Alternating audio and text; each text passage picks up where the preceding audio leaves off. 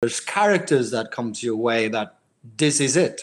This is your character. Everything coming together. And with The Last Kingdom, this was this kind of character, this kind of project. I play a Danish Viking.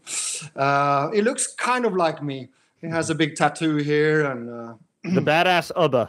Exactly, and he's a little bit more rough than I am, obviously. He's a great warrior, Danish Viking, and for me, everything was coming together. I mean, basically, I come from Viking background. This is in my DNA. I had this feeling that with all this talent and all this effort that we put into this project, it was going to be huge, and now it's been a huge success. It's quite unique for us as actors as well, because the cameraman and the camera will move with us, you know? So you can see also a lot of this is very organic, you know. Of course, a lot of it is pre-arranged and everything, but you can also see that we are enjoying being in that flow